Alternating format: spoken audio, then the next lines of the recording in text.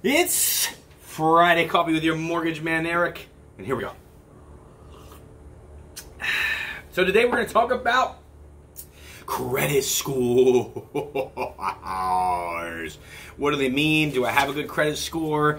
Look, some people that like to talk about credit score usually have the better credit scores. I like to tell everybody how high their credit score is, which they should be proud of, right? Those that don't usually like to talk about credit scores. So that kind of leaves them alienated, not understanding what their score means. Is it high? Is it low? Is it mid-grade, right? That type of thing. So taking out of this, I want you to keep in mind this abbreviation, LLPA. And we're going to get to this kind of later in depth into this video. LLPA means loan level pricing adjustments. Keep that in mind, LLPA. So let's start with the FHA loan. And we're going to move into the more important topic for the day, which is conventional loans, but we have to start with a base, which is FHA. And why are we doing this? Well, because we're in a refinance boom. Interest rates keep dropping. Your home equity is going up substantially and doing so in a quickly manner, thus allowing you as the consumer a place where you could refinance, maybe out of your FHA into a conventional loan, possibly removing your monthly mortgage insurance as well. So there usually is a coming to Jesus conversation with some of the potential refinance prospects that we have. And what I mean by that is this, FHA. Like I said, we're going to start with FHA. So FHA, we put you into an FHA loan 1, 2, 3, maybe even 5 years ago, right? And it's because usually lack of down payment and or credit scores were on the lower end of things. So in FHA world, the best credit score, the greatest score that you can have is above 660. Right? If you got 660 credit score, woo, the clouds are parting, right? You have a wonderful score. That's the best. You can't get a better rate. A 660 score gets you the same rate as a 760 score in an FHA and a VA loan. Keep that in mind. So if you have just been over the 660 score 1, 2, 3, 5 years ago, you may not have the best score now for conventional. So what's happening is people are coming back to the table, inquiring about a refinance. Hey, I heard I can get into a conventional loan now, but you still have the 660 scores. There's going to be a problem. Look, again, 660 scores, FHA, fantastic in credit scores, right? It gets you into the down payment assistance programs as well. So if you needed help with the down payment assistance, yes, that technically starts at a 640, but you only get part of the down payment at 640. Plus 660 is that kind of that pinnacle, the benchmark score you want to get to. Yes, you can buy a home with lower than 640, 660 scores. Absolutely. But like I'm saying, the pinnacle, the greatest score you could have for FHA, getting you the best of the best, is a 660. Now, let's flip the script. 660 in a conventional loan is a poor score. You're at the lower end of the spectrum, and you may not even be able to get an automated underwriting approval. What that means is basically we enter all of your information, data input, everything, run, hit the button, run the automated system, and you may not get an approval. It has to tell us on the screen if you're approved or not. From there, other things happen as well, but just to put it in perspective, 660 may not even get you into the ballpark for the conversation. And one of the reasons behind this is the LLPA, the loan level pricing adjustment. So, for example, let's say you have a 688 credit score, which again in FHA world is a fantastic score. Conventional, you're middle of the group, right? You're middle of the crowd, man, middle of the road. That's just an average credit score. 708, that's an average credit score. But I made it over 700, Eric. Yes, but it's average.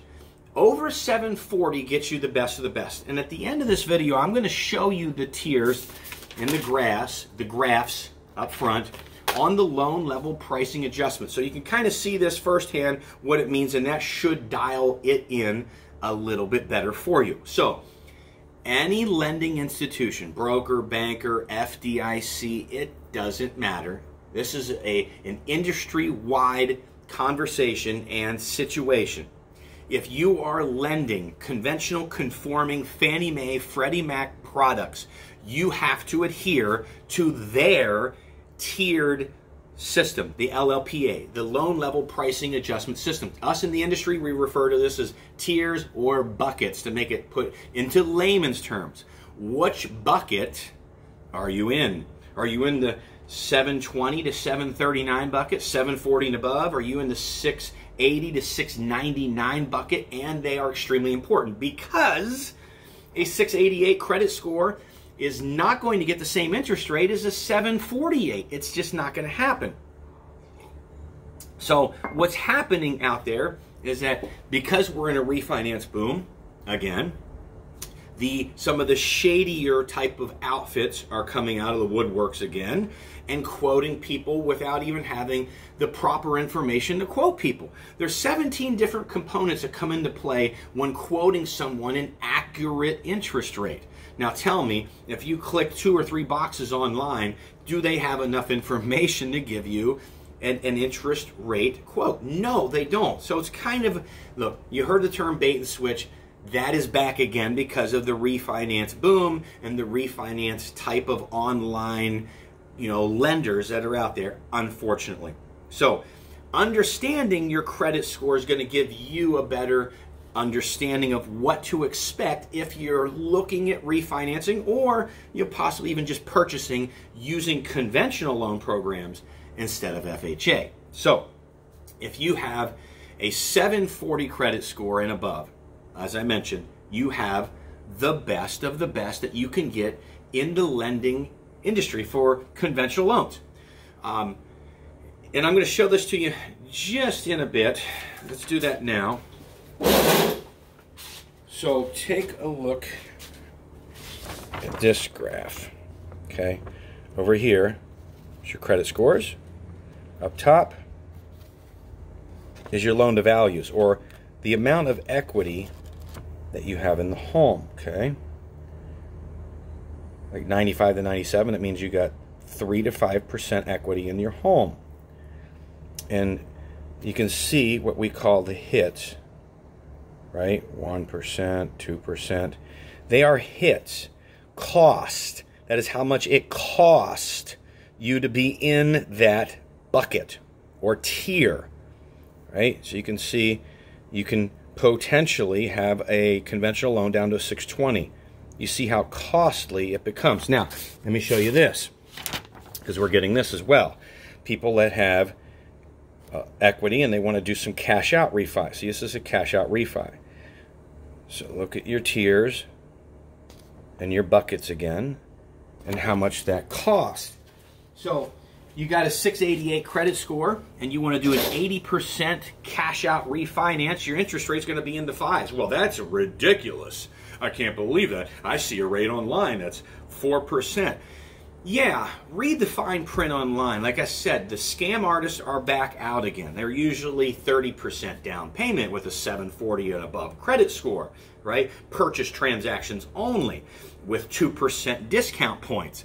I mean, I'm telling you, there's a lot of that stuff that's going on anymore. So hopefully this video kind of shows you the differences between FHA credit scores and conventional credit scores, or what they mean, or how they're graded between the two different programs, and the kind of interest rate that is given to you for having the better or lower credit score. So yes, it is absolutely very important to have credit scores in all forms of life. If you have a higher credit score, you're going to get lower homeowners insurance premiums. You'll get lower mortgage insurance premiums as well, and monthly mortgage insurance.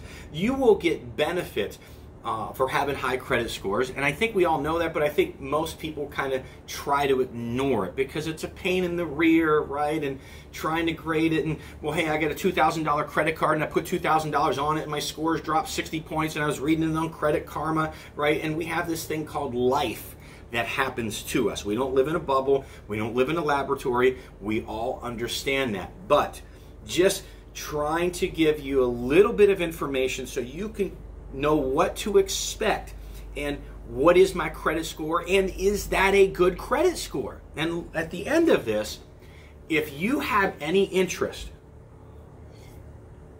in getting a better credit score, I work with a phenomenal credit repair, credit restoration company that I would refer you to, and we'll allow them to fix it.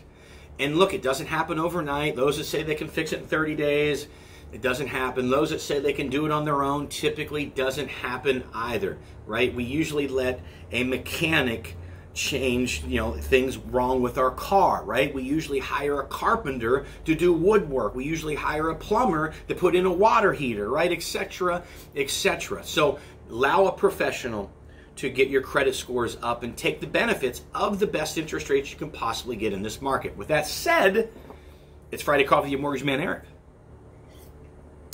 602-757-2171. See ya.